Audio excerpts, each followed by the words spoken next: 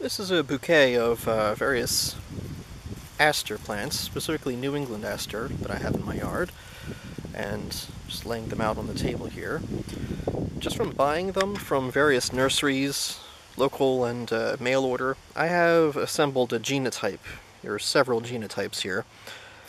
This one started flowering mid-June, and, sporadically produced blooms well into the now, but it never really had a huge flush of flowers, so there's that type. I'm told that type's more typical of the Midwest.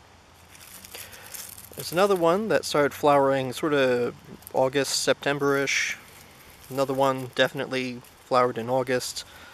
And then there's another one that I have locally that really doesn't flower until the end of September and then mid-October. You can see it still has blooms here, but that pretty much does it for New England asters.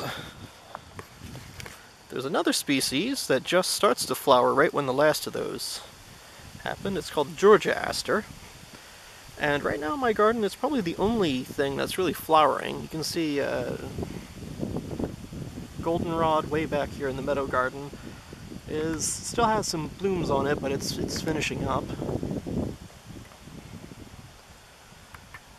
But I almost find it hilarious because this is the only plant flowering. I have 2 or 3 other specimens in the garden elsewhere. This is the most floriferous of them. But it almost always has 2 bumblebees working the dozen or so blooms that are on this plant. And I never really noticed this aster until it finally does flower, because the foliage looks very similar to other, like a New England aster, which is almost a weed in my yard at this point. Flowers are a little scraggly looking, but other than that, I mean, it's the only thing flowering now. You can't really complain. Anyway, this is the Georgia aster.